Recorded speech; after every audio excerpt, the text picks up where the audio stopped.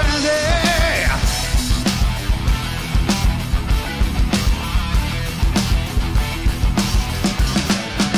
Ain't looking for a lover to hold my hand. I ain't got no time for a dead in line. I hope you understand. So tell me, brother, where I might find a little bit of bother I can get for $1. I'll pay you for a time. Can you read my mind? It ain't no crime. Got what you're after, change doing time. You gotta knock on the door at number 9. Ain't no find what you're looking for in Little Miss Brandy Wine.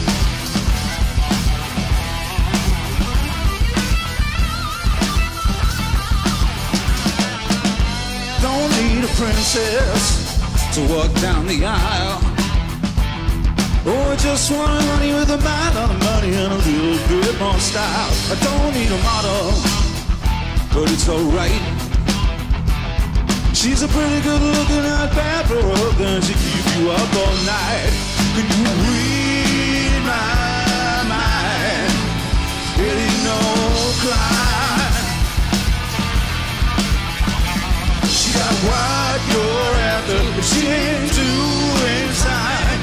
You gotta knock on the door at number 9, and go find what you're looking for in Little Miss Brandy Wine. Little Miss Brandy Wine. Little Miss Brandy Wine. Little Miss Brandy Wine.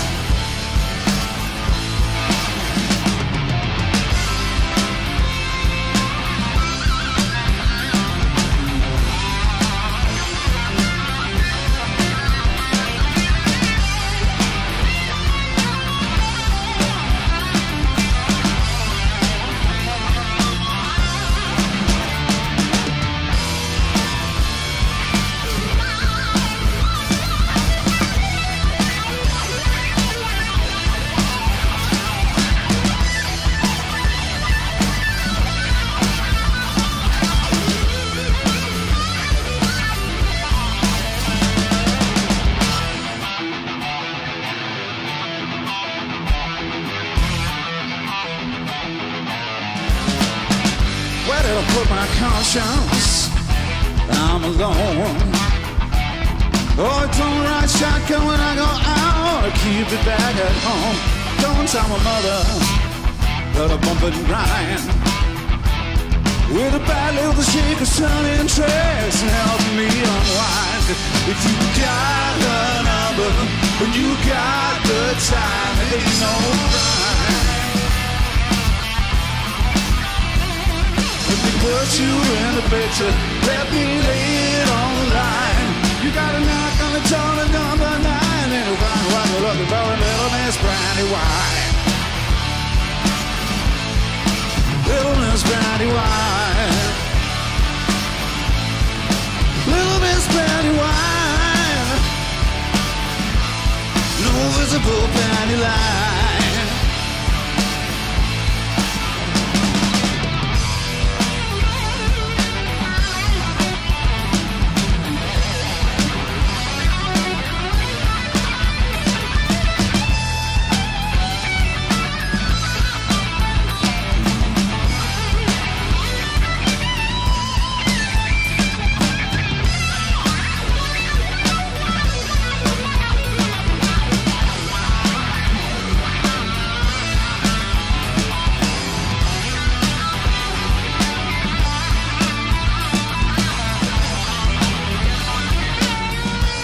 Howie G, welcome to Britain's Rare Guitars. Hi Lars, great to see you again, mate. Just before lockdown happened, you were about to go on the road with the Howie G band to promote your new album, Masters of the Night. That must have been quite disappointing. Well, yeah, we had quite a few shows booked and everything was binned. I also had a tour with Biff Byford from Saxon. I was one of his guitar players for the School of Hard Knocks tour. That was binned as well, so yeah, it's all very disappointing. It's good company, my shadow.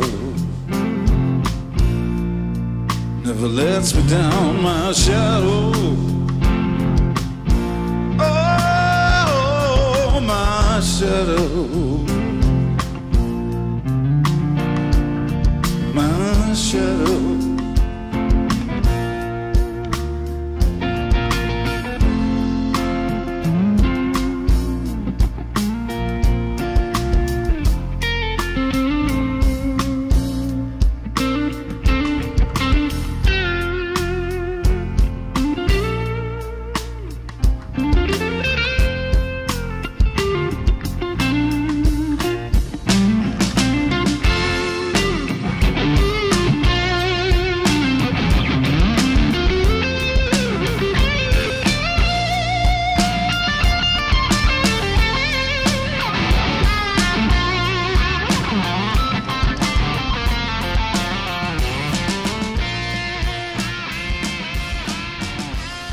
We were lucky enough towards the end of last year to have you play live at Britain's Rare Guitars live show in Wigan, where you played quite a few tracks from that album, which we're going to play some snippets of video during this interview.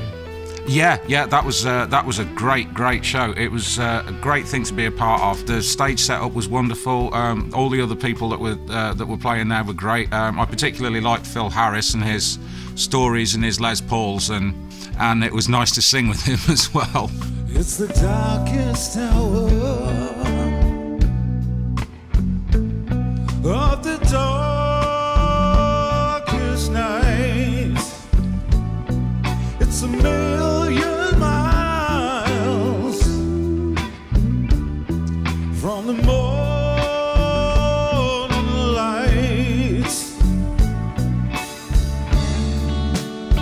Can't get no sleep, don't know what to do. I've got those midnight blues. There's some great instruments on display as well. The Jeff Waters Annihilator guitar was fabulous. The 1918 Gibson harp guitar that was there as well. That was also, just mind-blowing show. Great, really enjoyed it.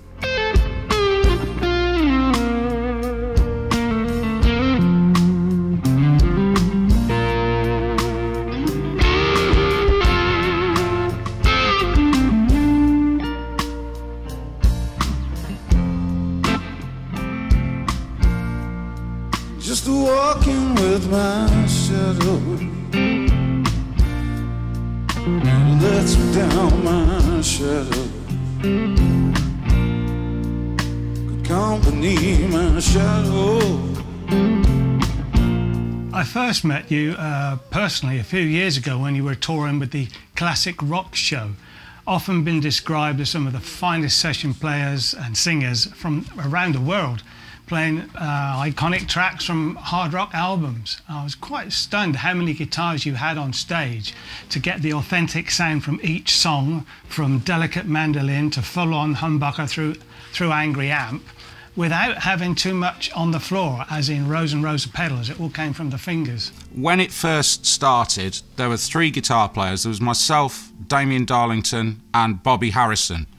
Bobby had a kind of half digital, half analog rig. Damien's rig was pretty much all digital, and mine was all analog. So that gave a kind of good spread, and so everybody kind of had their own job to do.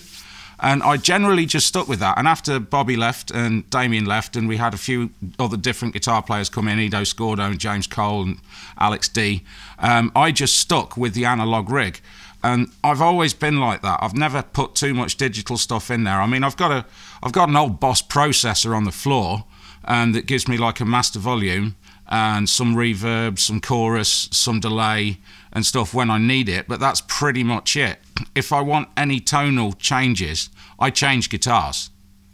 I've got loads and loads of them, and I think that's the best way to do it. You know, a Telecaster's always going to sound like a Telecaster. A Les Paul's always going to sound like a Les Paul.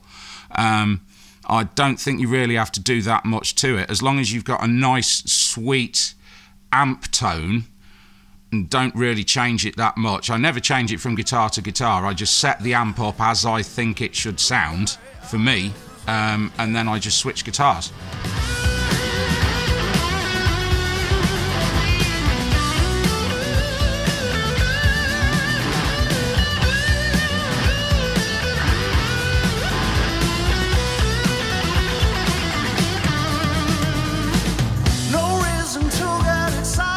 We've talked for hours on the phone late at night, many times, about tone, amps, guitars, different rigs on the floor, and you do have some special ways of rigging up your pedals. I can't get around my head if you're a tone head, a tech head, neither or both. I don't know what either of those is. I don't know. Can you explain what a tone head or a tech head is?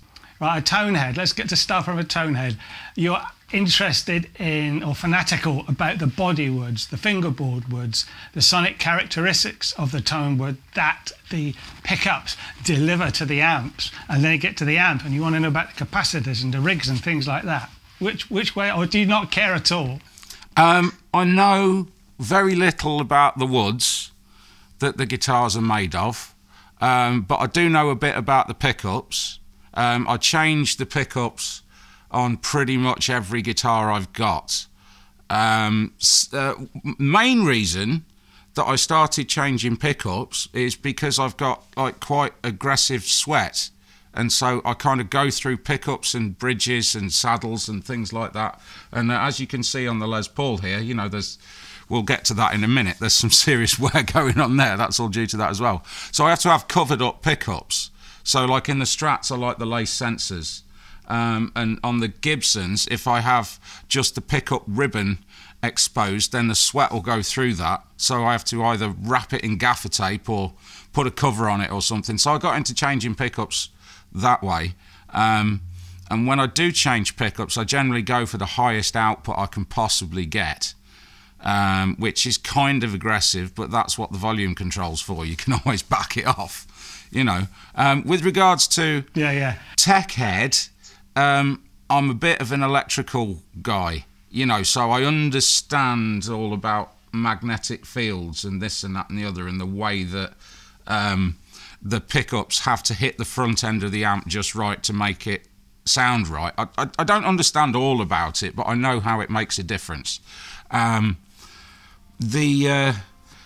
sort of the signal path is what I'm most interested in. So I have my top row of pedals and go through the tuner first, obviously, and then the wah-wah, compressor occasionally for clean sounds, particularly for doing the clean Mark Knopfler stuff like Telegraph Road that we did with the Classic Rock Show, which was absolutely great to do.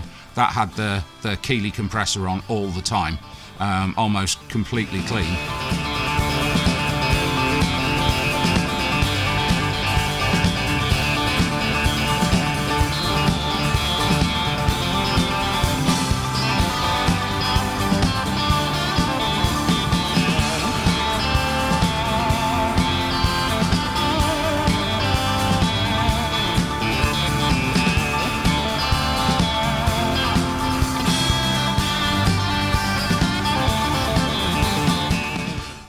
And then I've got an MXR Phase 90, a Tube Screamer, an Ibanez Parametric EQ, a Boss NS2 noise suppressor, and then that goes into the front end of the amp. And then in the effects loop, I've got the Boss GT5. I prefer the GT5 to the GT6, GT10, GT whatever it is nowadays, because it doesn't affect the natural decay of the note. Some of the later processors have got an inbuilt like noise suppressor or limiter or something in there that you can't switch off. So if you just want the note to feed back and go sort of infinitely variably to nothing, it gets to a certain point and then it just cuts it off dead. And I don't like that at all, so I stick with the old GT5, and I've got 3 of them. I've actually got a brand new one, which is new old stock from 1997, that I bought off eBay a couple of years ago that had only been used about 3 times since it was brand new. So I'm very fortunate to have that. But they're not that easy to come by anymore, so I make sure I've got spares. But yeah, so I don't like the decay of the note going away, so I use the old school stuff. That's my signal path. So maybe I'm more of a tech head than a tone head, but I get all the tone from the guitars themselves and from how I squeeze the strings, really, I think. You finished up with the last couple of lines there, from hand to heart to fingers, how I guessed in the beginning. Have you got the red Strat there loaded with the lace pickup? So I just want to talk about that one for a sec. Yeah, sure. It's right here, Lars's favourite guitar. Here we are. Now, I first got to know you, as I say, came to see you at the Classic Rock Show, but first found out about you when I was analysing Bob Dylan's All Along the Watchtower, the way Hendrix does it. I'm quite fascinated with that song. You can bend notes and they just do not seem to be out of tune. But with the way you work this one, there's a YouTube folks out there of this, you've got to see this. The way you work the wah-wah with that neck pickup, I have to have a cold shower now and again. It's fantastic. That's partly to do with body balance more than anything. So I use the wah-wah with my left foot. Obviously I'm a right-handed player, so I'm sort of stood kind of sideways like that, and I'm just trying to rock backwards and forwards in time. I'm not really conscious of what I'm doing while I'm doing it, but there are certain things like on the that lick, that's got to be whack taka whack taka whack taka whack taka whack. That's got to be absolutely in time to get that right. I think that's how Hendrix did it.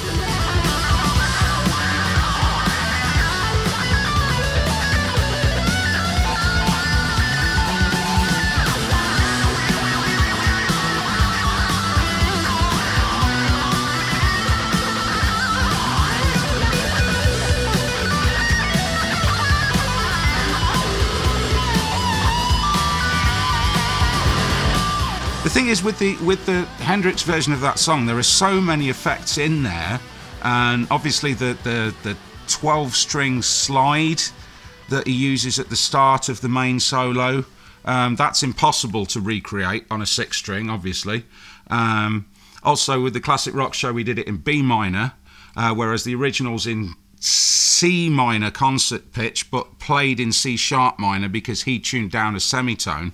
So there are certain notes that aren't available on open strings in B minor that would be available in C sharp minor. So there are certain compromises that have to be made there. But with the wah-wah thing and with the effects, I stick the Tube Screamer on. I have all stages of amp overdrive on. I occasionally kick the MXR Phase 90 in as well.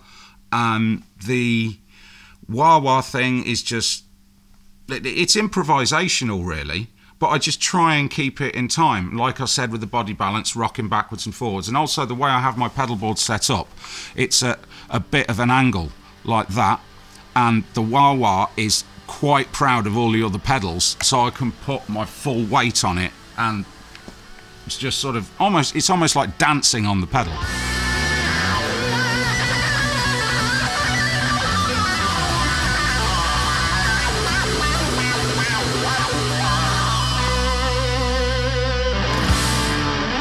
That's great, and I like the way you flick around with the selector switch between the pickups, like Hendrix did, and Stevie Ray and Richie Blackmore, of course. So they're obviously influenced you, those players, when you were growing up. Who else influenced you? Well, you got to think, I grew up in the 90s.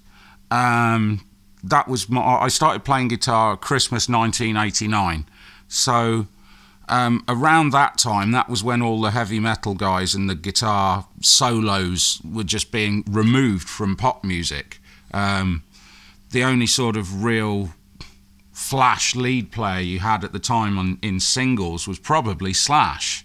And so like the solo from Sweet Child of Mine was the holy grail for the players at school. You know, if you could play that, it was amazing. But also at the time, there was a lot of like charity concerts and like the Prince's Trust and Nordhoff Robbins Music Therapy at Nebworth and all that sort of thing. And the two main players were Eric Clapton and Mark Knopfler that I could see at the time. They were the most visible players to me. So I got into Clapton, I got into Knopfler, and from there I got into Queen, because my best friend, a guy called Paul Carnevale, a drummer who I was at school with, who I still play with now from time to time, he was a massive Queen fan. And so that got me into watching the Freddie Mercury tribute concert. And obviously there were loads of people on that I hadn't seen before, one of which being Tony Iommi. And when I saw him, I was like, oh, he looks interesting. Who's that? And I went down to my local music shop and I said, who was that guy that was playing the Black SG with Brian May at the tribute concert? And he said, oh, that's Tony Iommi from Black Sabbath. Go and buy yourself Paranoid. So I went and bought the Paranoid album on vinyl. And life changed then. I became more into the heavier side of things. So I loved Sabbath and I loved Zeppelin. I got into Whitesnake a bit as well, so there was kind of the bluesy thing going on. Obviously Deep Purple, I loved the In Rock album. That riff from Into the Fire has got to be one of my favourite Blackmore riffs of all time. That album's just totally seminal album, brilliant. But I've got lots of influences from lots of different places, and I just kind of add them all together. So it's like Iommi, Brian May, Clapton, Knopfler, Stevie Ray, Hendrix, Billy Gibbons, Gary Moore.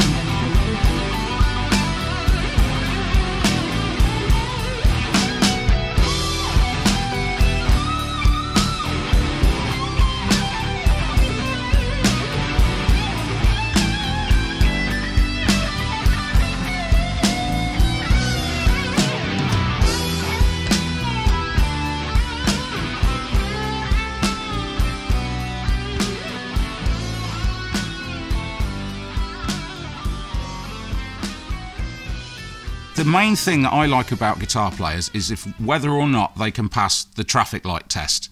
This was something that I read in a magazine many, many years ago. You're on holiday, you've got yourself a nice hire car, roof down, somebody pulls up next to you in another convertible and they've got a guitar player playing at the traffic lights. You've got 2 or 3 seconds to be able to identify that guitar player before you both go in your different directions. There are certain guitar players that can pass the traffic light test and certain guitar players that can't. Every single one of my influences can pass the traffic light test instantly. I forgot to mention David Gilmour as well. That's why I bought this Strat, because I was going to be working a bit with Brit Floyd. And he was on at the Nebworth concert that I mentioned in 1990, the Nordhoff Robbins Music Therapy concert. Pink Floyd headlined it, and he was playing a Strat in a not dissimilar colour to this, with the maple neck and the covered pickups. I don't know if they were lace sensors or not. You'd probably be able to tell me. But it looked very much like this. So I wanted a guitar like that because that was my first image of David Gilmour. So that's where this Strat came from. Excellent. Good answer, good answer. Just have a quick look at the gold top there. Oh, of course, Goldie. You played the red Strat a lot at the BRG live show, but you used this one throughout all the Rocky numbers. I couldn't quite see what model was. Is it naturally distressed or is it a distressed model? No. All the wear on this is me. I got this in 1996. It's a 1990 model. It's a custom shop, and it was used originally by Brooke St. James from Taiketo, who's a very good friend of mine to this day. We became friends back then, and when I turned 18, I got some money for my 18th birthday, and I spent the majority of it on guitars. I bought this one off Brooke. This was 1,700 quid, which is a lot of money for an 18-year-old in 1996. I bought my 68 SG and my Series 1 Parker Fly and a couple of other bits. I was very fortunate to get that money when I was 18. It was like a trust fund thing. And, you know, I like I say, I spent most of it on guitars. But this one, it wasn't my main guitar to start with because I bought a lot of nice guitars all at the same time. But it didn't take long to become my main guitar because I just kept going back to it. The wear on it, all the distress, it's actually a gold bullion, not a gold top. So you can see it's gold on the back, and it used to be gold all down the neck as well, but that's all gone because of me, my sweat and overuse of things and kind of a aggressive way of handling stuff. I think it's partly the sweat and partly that I don't know my own strength, because I do break things quite easily when it comes to guitars. This is its 4th bridge. It's its 4th bridge pickup. It's had several treble pickup bridge pickup volume pots because I wreck them as well. I pull Strat buttons out. I'm dreadful. I'm just, but it handles it. You know, it can really take the punishment. I mean, I don't know if you can see on the camera, but if you look at the frets, they're not just pitted, they're actually drawn across where I bend the strings, because I push the string so far into the fret when I bend the lower strings that it actually makes the metal go in a ripple like that. It really does need a refret, but I'm not keen on having it done until it's absolutely necessary, because I'm just so comfortable with the way it plays. Give it to somebody else and they can't play it in tune, but I can, because it's me that's worn the bugger out. You know? Mr. Leander, do you wonder, love will find a way to dry your eyes and make you stay. Keep on searching for another whose smile won't fade away, and in whose peaceful arms you will lay. Mr. Meander, you'll find out if you take some time out and cry another day. Just let it all fade away. Mr. Meander, you lover, you hero, you brother, don't drown in your dismay. a friend. So don't ever stray, yeah. Don't ever stray.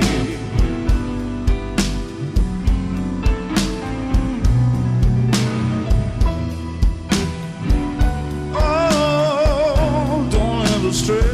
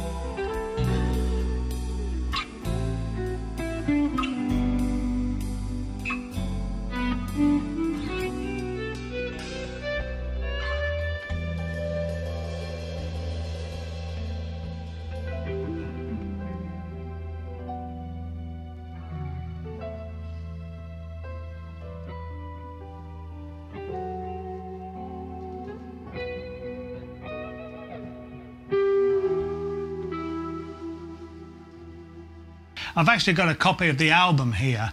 It's looking real. If I hold it up to the my camera here, hopefully folks can see. There's Howie leaning against this cool truck. I love that truck. What is it? What is it? What is that truck? That truck is a 1993 Chevrolet G30 long wheelbase. It's one of very, very few that were ever brought over to the UK, and one of very, very few that were ever made in that specification. Your normal Chevy truck's 125-inch wheelbase. This is 146. It's enormous. It's absolutely enormous. It's also got the big block 7.4 engine in it, and it's got a bit of a history, actually. That's the reason I ended up with it. I randomly went to buy a second-hand car many, many years ago. When I was at home in Reading, staying with my Uncle Andrew, an old Volvo estate. And I got there, and this guy had a smaller Chevy van in his workshop, identical to a Chevy van that I used to own. I've been into Chevy vans all my life. Big fan of them. Anyway, so we got talking, and he says, why do you want this big Volvo estate then? I said, well, I'm a guitar player. I need something that's big enough for me to be able to stand 4x12s up in the back of it. He said, oh, right, I'm a guitar player as well. I said, oh, that's interesting. He said, have a look at that black Jag in the corner over there in the workshop, and see if you can figure out who that belongs to. Tell me who that belongs to. So I went and had a look, and it was a beautiful black 4.2-litre supercharged S-Type, brand new at the time. I couldn't identify who it belonged to, and he said, that belongs to Malcolm Young from AC/DC. I've been AC/DC's personal chauffeur for 33 years. And I was like, you know, brilliant, absolutely brilliant. And he was also Deep Purple's chauffeur, good friends with the late, great John Lord. He was also Gary Moore's chauffeur. He was the guy that drove Gary Moore to the airport the weekend that he died. Also Hank Marvin's chauffeur. Apparently the Chevy truck was one of Hank Marvin's favourite vehicles to be driven around in. Anyway, he got a picture of this truck on the wall in the office, and I asked him about it. I said, I've never seen one like that. He said, they didn't make many of them. I had it made specifically for these people, for these contracts that I'd got. It's like a one-off build. But he'd sold it years before I met him. Anyway, it came up on eBay a couple of years ago, and I was like, that's David's old truck. That's the AC/DC wagon. That's the Deep Purple wagon. I'm having it. And so I drove 665 miles in one day, all the way up to Dundee, visited the Bon Scott Memorial at Kirriemuir as well while I was up there. So yeah, drove all the way up to Dundee to view this truck, and I just absolutely had to have it. It's a rolling restoration. It's not in perfect nick, but it's usable, and once we get back on the road again, stick a trailer on the back of it, and it's the band van. It's being used for what it was used for in the first place, and designed for in the first place, and so I think it's gone to the right home being my truck. I love it. It's brilliant, and it's fabulous to drive.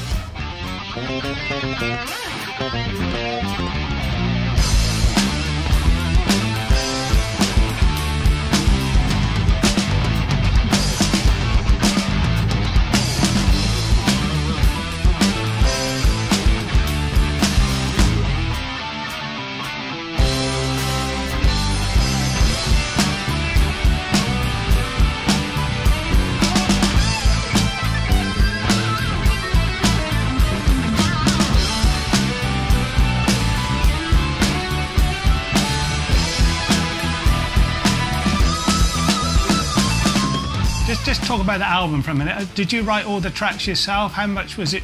Were you involved? Was it a band thing? Did you all produce it, write it? I was the producer. I was also pretty much the sole lyric writer.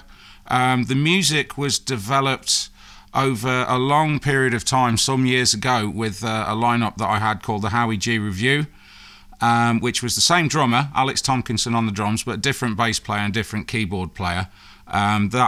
That lineup had to be put on sort of hold because our keyboard player at the time, this is going all the way back to about 2013, our keyboard player Mark, he had a stroke, so that basically canned it, and so the backing tracks were in the studio, sat on the shelf for about 6 years, and it wasn't until I met my now manager Mike a couple of years ago. He suggested that they should come out of the studio and should get completed, but I needed new personnel to do that.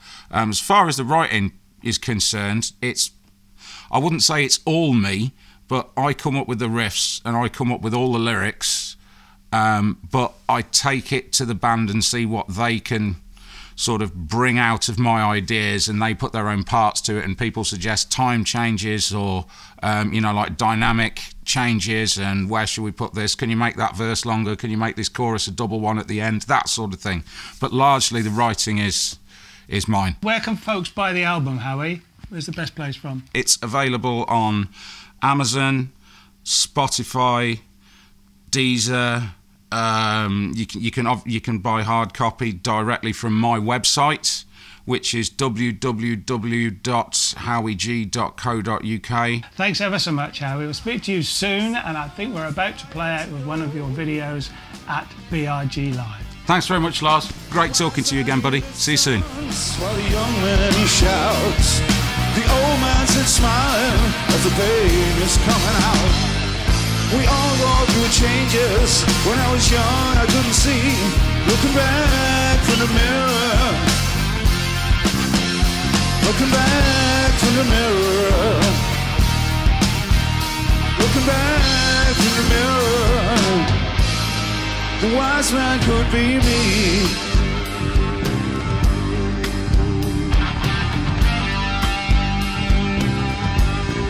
To be a wiser man.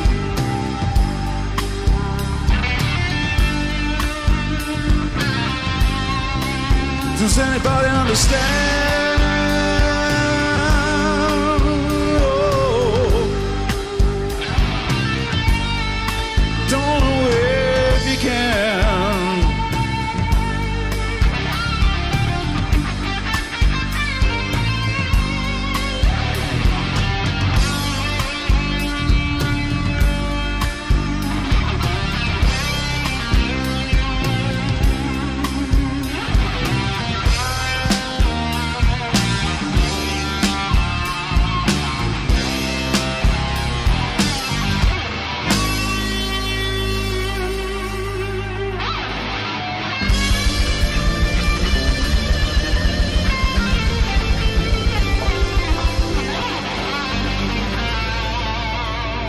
Could be me.